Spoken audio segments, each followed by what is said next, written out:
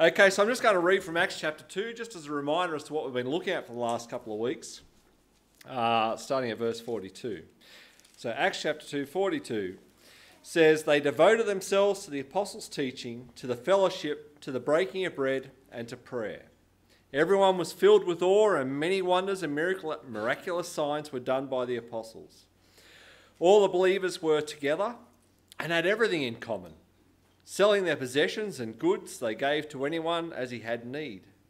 Every day they continued to meet together in the temple courts. They broke bread in their homes and ate together with glad and sincere hearts, praising God and enjoying the favour of all the people. And the Lord added to their number daily those who were being served." So Gary's been breaking this down for us, and in verse 42 where it talks about devoting themselves to the apostles' teaching, to the fellowship, to the breaking of bread, and to prayer. And today we're going to be focusing on the breaking of bread.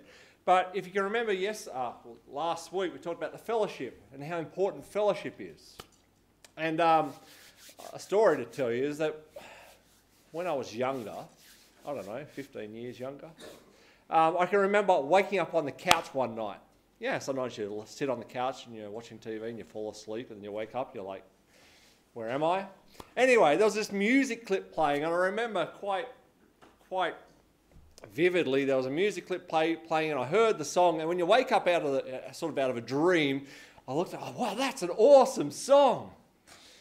This song and just stuck in my head, and I remember thinking, oh, what a great song it was, and then coming to, I think, church the next day and talking to a few people, and sitting down at lunch and talking to my brother about it. Say, oh, I heard this awesome song last night. It's like the best song I've ever heard.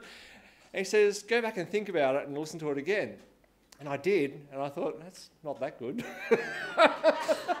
So sometimes you get caught up in what you think is a great idea. So when you're on your own, you have thoughts running through your head, and you can concoct wonderful visions for the future.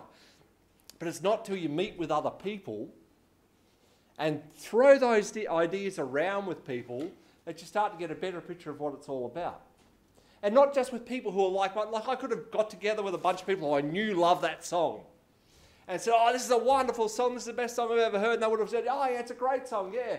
And they'd pat me on the back and they'd reinforce the fact that it was a great song. But when you meet with other people who, and I trust my brother's musical abilities for some unknown reason. I was just saying before, I'm the only non-musical person in my family. And so when you start to rub shoulders with other people who you trust, you start to realise that not all my thoughts that I have on my own are good thoughts. Not all the thoughts I have on my own are helpful thoughts. Not all the visions for the future that I have for myself are good visions. And so the whole idea of meeting together is to take those thoughts which you've concocted on your own, in your own time, through all these different things that come into your head, and then bounce them off people. And as the Bible talks about being iron that sharpens iron, or being like the rocks in a cement mixer that as they spin around, you knock the rough edges off. It is important to meet together. I'm not just saying come to church every Sunday morning and meet together. It's important to meet together, to talk to one another, to bounce ideas off one another, not just hang out with the like-minded, but to bounce ideas off with people of all walks of life, so that we get a balanced picture of who God is, of what his vision and purpose is for my life. And then walk together sort of with level heads, if you know what I mean. That's what I've learned for the last week or so from Acts chapter 2. I hope you've been learning something as we have a Bible reading, and it comes from John chapter 6. So if you'd like to open your Bibles up to John chapter 6. There is a story which you'll be very familiar with. John chapter 6, verse 5. When Jesus looked up and saw a great crowd coming toward him, he said to Philip, "Where shall we buy bread for these people to eat?" He asked this only to test him, for he already had in mind what he was going to do. Philip answered him, 8 months' wages would not buy enough bread for each one to have just a bite. Another of his disciples, Andrew, Simon Peter's brother, spoke up. Here's a boy with 5 small barley loaves and 2 small fish, but how far will that go among so many? And Jesus said, have the people sit down. There was plenty of grass in that place, and the men sat down, about 5,000 of them. Jesus then took the loaves, gave thanks, and distributed to those who were seated as much as they wanted. He did the same with the fish. And when they had eaten enough, he said to his disciples, gather the pieces that are left over, let nothing be wasted. So they gathered them and filled 12 baskets with the pieces of 5 barley loaves left over by those who had eaten. After the people saw the miraculous sign that Jesus did, they began to say, surely this is the prophet who has come into the world. Jesus, knowing that they intended to come and make him king by force, withdrew again to a mountain by himself. I heard a really good testimony at the beginning of the week. A pastor was sharing from over at Griffith that somebody a few months ago had come into church, and Griffith is filled with lots of people who come from overseas and work in Griffith. There's plenty of small farms to work on and quite labour intensive. And this guy, a Bangladeshi, had come and walked into the church and in sort of broken English, barely knows any English at all. So they had to find somebody who was gifted in tongues, and they found Google and did Google Translate for him. And he said, I would like to be baptized. I'd like to become a Christian. And so using the translator, they went backwards and forwards, and he brought him through and explained the gospel to him through Google Translate, which was a bit of a challenge. But he said this guy was so keen to become a Christian, it really shocked him. It actually really warmed his heart, because he's wondering whether or not anything is happening in the church. Is God doing anything? And then, but he told his story, the Bangladeshi guy, that he was Hindu, and he had wanted to become a Christian while he was in Bangladesh, but they had beaten him. And so the opportunity came for him to come to Australia. He did, and he thought, I might turn up at a church and see if they would allow me to become a Christian. And so he said that it just amazed him how keen he was, that his former belief gave him no value, no reason to live. And so last week they baptised him and used Google Translate to help. It's amazing. In many ways, I see the way in which these disciples who have come from all over the then known world to come and then have committed their life and say, Jesus is Lord and Saviour. And they devote themselves firstly to the apostles' teaching. We want to listen to what they have to say about who Jesus is and how we understand the Old Testament and the sacrifices, etc. And then they turn and they say, well, we want to devote ourselves to fellowship. That's where we're going to grow. And now it comes to the breaking of bread. What does that mean? There's very little explanation except to say that in the next few verses, to say they did it by going to the temple, but they also did it informally in homes. They broke bread in their homes. So what does it mean to break bread? I think the easy or the best way to picture it is a description of how the presence of the Lord Jesus is with us. And so every time they had a meal together, they would break bread. And the picture that they seem to give us is this of let us remember who Jesus is. You know, like you can have teaching and you can go down that line, you can have fellowship, but if you don't have a cornerstone on which it's based, you can go off in all different places. So there was this constant reminder of the Lord Jesus is with us. It is through his blood and his body that is broken for us that he saves us. They met together in the temple courts. There's a few things that I want to say.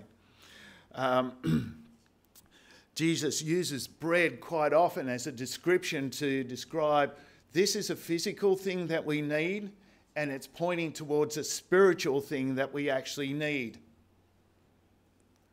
We actually need to have not just a substance for our physical body to live, we also need food for our soul.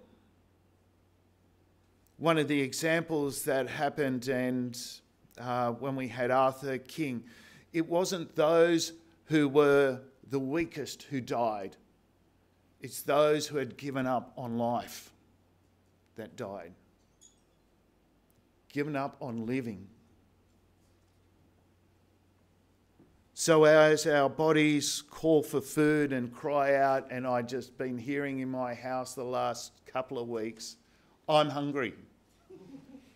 and you go, wow, that's, you know, it's just little pains inside a little tummy saying, oh, I'm hungry, and just goes for it.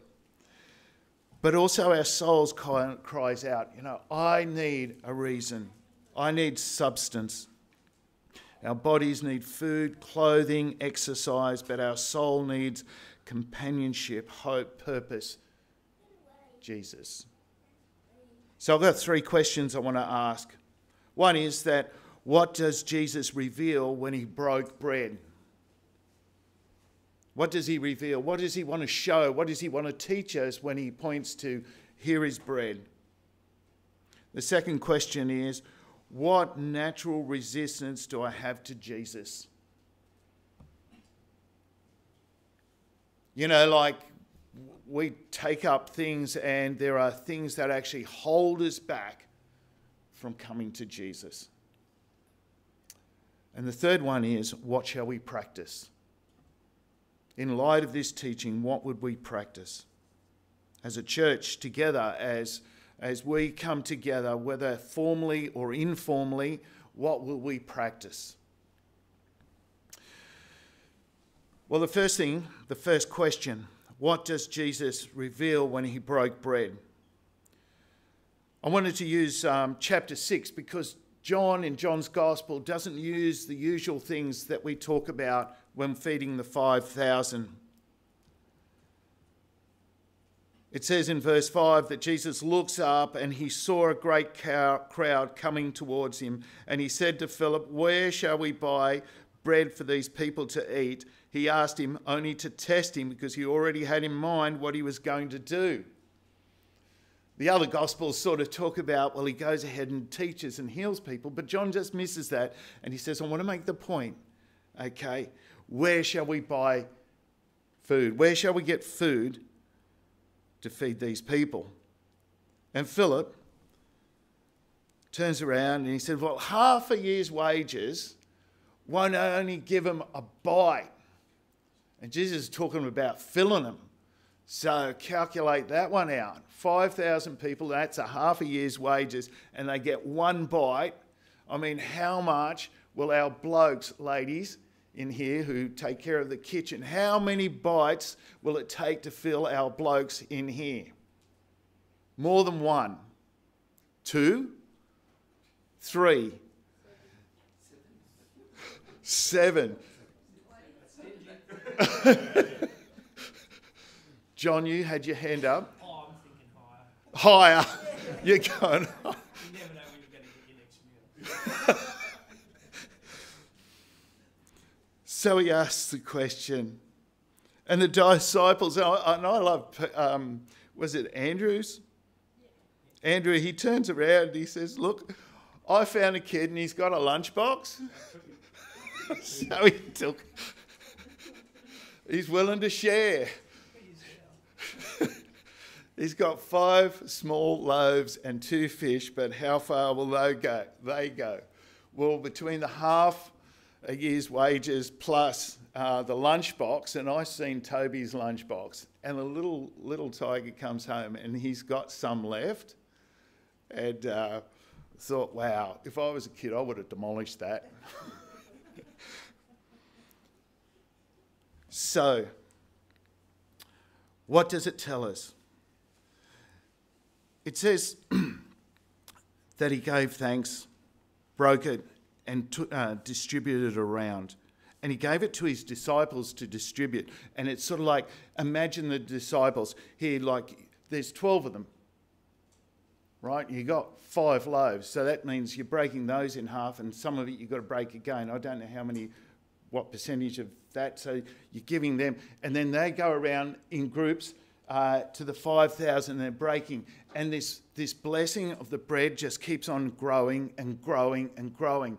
And through Jesus, there is blessing for people, so much so that everybody gets filled and everybody has enough. And as you know the story, there's even leftovers. And what do you do with leftovers? Sorry? Eat them the next day. Yeah, but you don't waste it. No, I mean, sometimes we see waste, but generally we try and find a way to be able to keep it. And Jesus says, don't waste any. Keep it. And so, the first thing that we learn is that Jesus blesses us with what we have. And it multiplies, and sometimes you think that there isn't enough for the next lot, the next person, etc. But he's asking the disciples, you distribute to the rest of them. And so they do.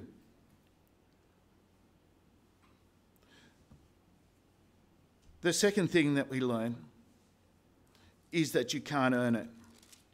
The part that we didn't actually read is that the people decide to go and find Jesus. He disappeared. The disciples have disappeared. The people are still there. They hop in a boat. They run around the side and they go in search of Jesus and they find him. And they ask him, when they find him over on the other side, he said, how'd you get here? But then the next question is even better. He said, well, what must we do to do the works required? Because Jesus has said, look, I performed a sign, but you didn't actually chase me because I did a sign. You chased me because you ate and had your fill. Don't work for what spoils, but work for what lasts. And they said, well, give us, what must we do to the works? What must we do to do the work that God requires? See, the people are wondering, well, how do I get this extra blessing?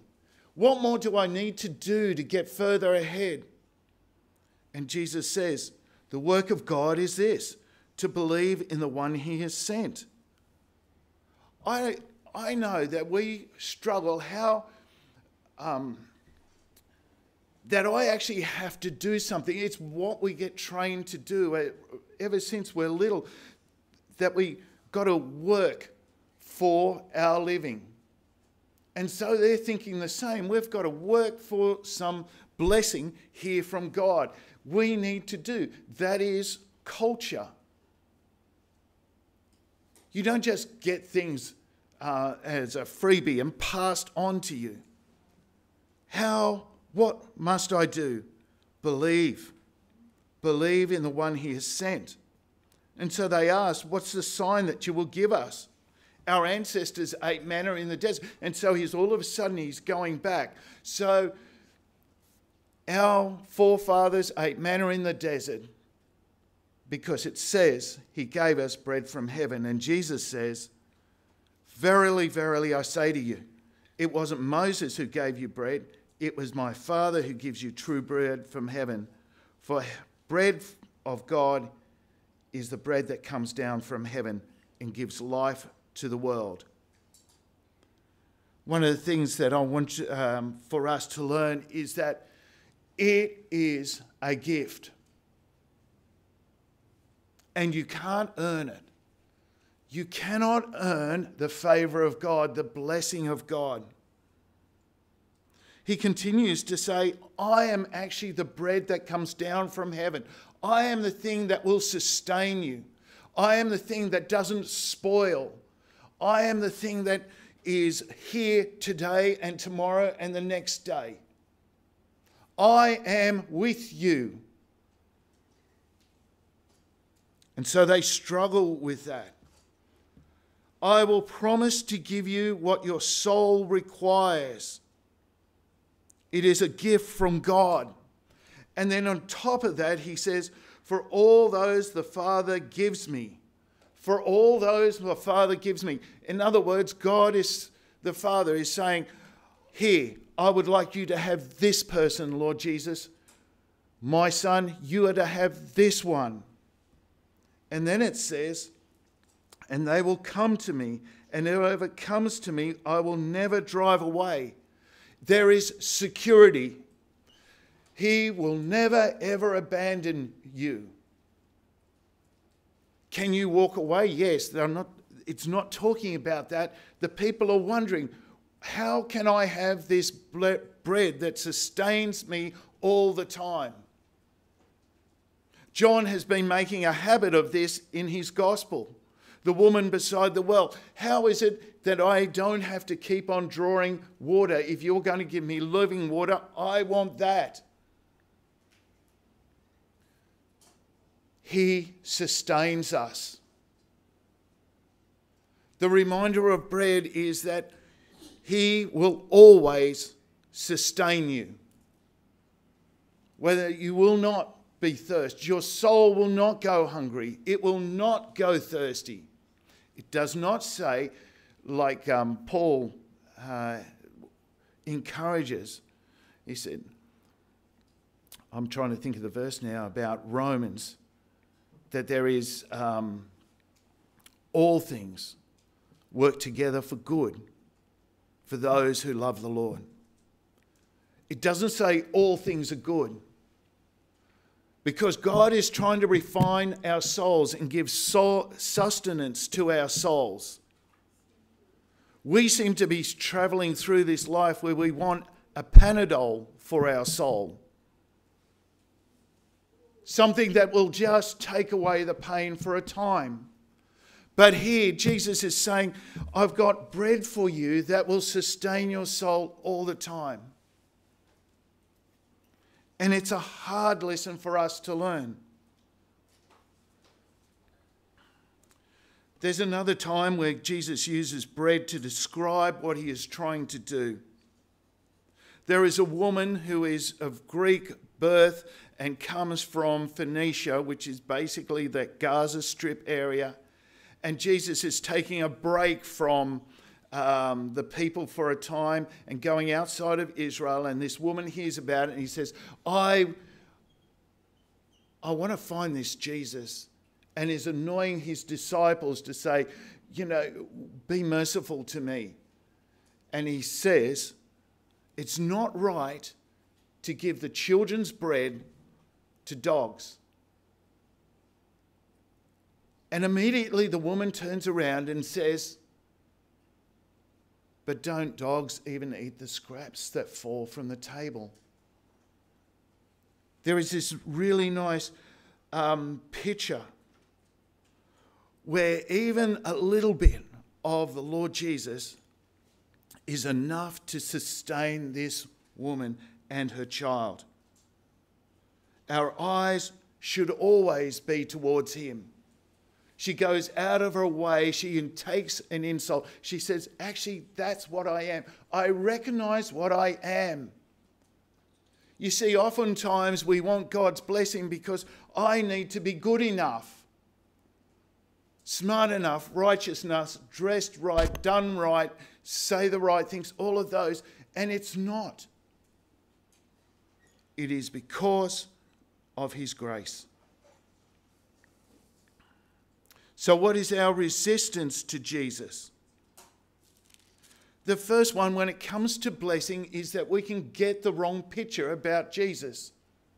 Seeing that Jesus, the people were blessed and they could see this sign, they want to make Jesus king by force. We get the wrong idea or the wrong picture about who Jesus is, and so he runs. He hides himself.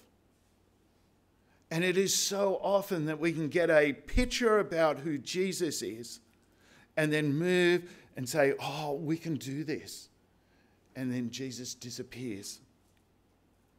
Our resistance is, what type of king do you want to make him?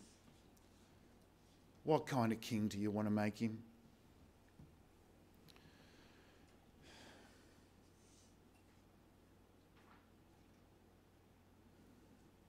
Are you the type of king, Jesus, that will just keep on giving and giving rather than correcting me or making and moulding me?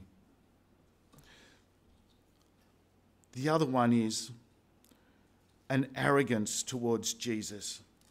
See, there's a little bit of confusion as he goes through and he starts talking about, well, you've gone ahead and you've found me, not because you saw the signs, but because you ate and you had your fill.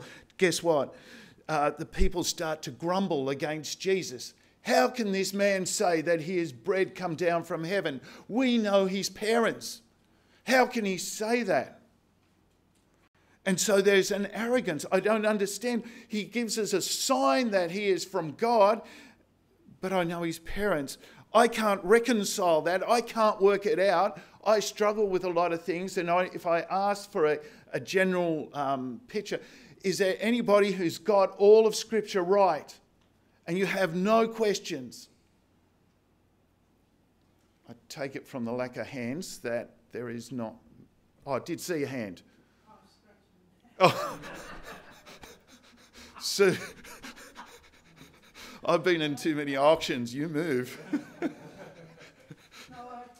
Yeah. So there are some things that we're going to struggle with and not reconcile. And so we grumble against, well, how can this be? Is one of our resistance against Jesus. If you wanted a story out of the Old Testament, I think of Nahum. And there he is, a commander in an Assyrian army, and he is successful and victorious. He is strong and he's capable. His boss, his king, loves him, except that he has a problem. He has a disease. He's got leprosy. And in one of his raiding parties, he's managed to get a little Israelite girl come and is a maid to his wife. And instead of this little girl being full of bitterness towards the Assyrian commander, she says to her mistress, do you know, if the Lord Nahum wants to get well, there's a prophet in Israel who can make him well. Gets told, makes a trip, goes to Israel, speaks to the king, has a bucket load of gifts out the front. The king is furious. You're trying to pick a fight with me. And somebody sends a message. Elijah sends a message and says, hey, you know, if you actually want to come to me. And so there's an insignificant person telling Nahum, you need to go and see this prophet, Elijah. And the prophet Elijah knows he's outside his house when he arrives. And so all he does is send his servant out to tell him, go out, go and wash 7 times in the river. The commander's furious. His servants say to him, if he asked you to do something great, you would have done it. How hard is it to wash? Toby, how hard is it to wash? How hard is it to get him into a bath? Not always easy. And there's better rivers. let's go to the one he said. So he goes and he ducks, washes 7 times, and he comes back.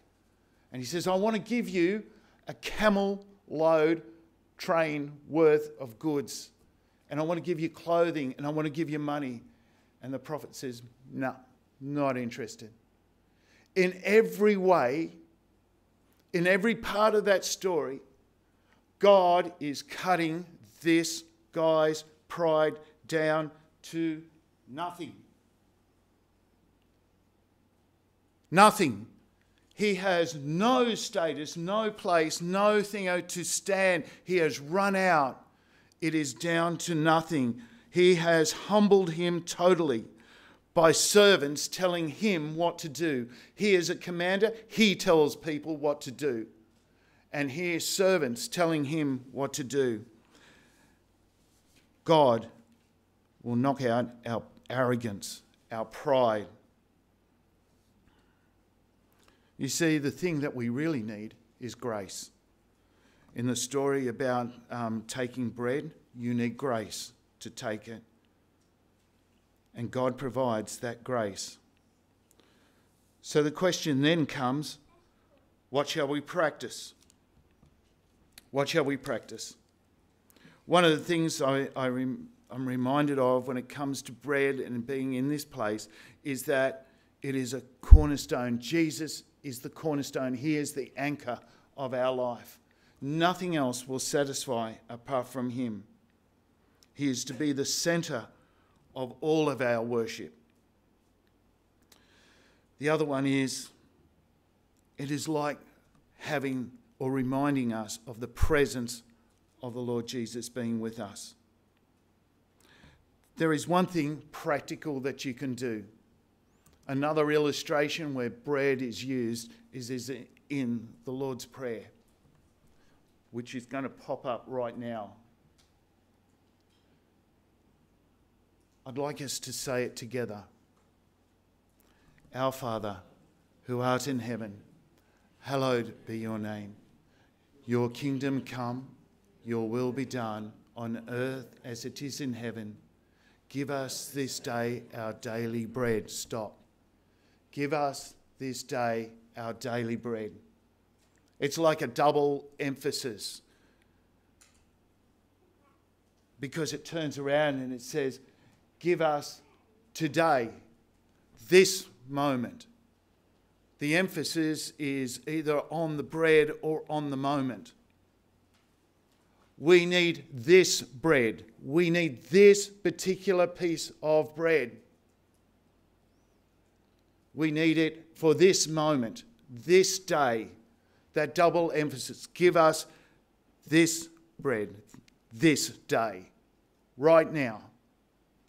You see, the times that you need to know and to have the Lord Jesus in your life is every moment.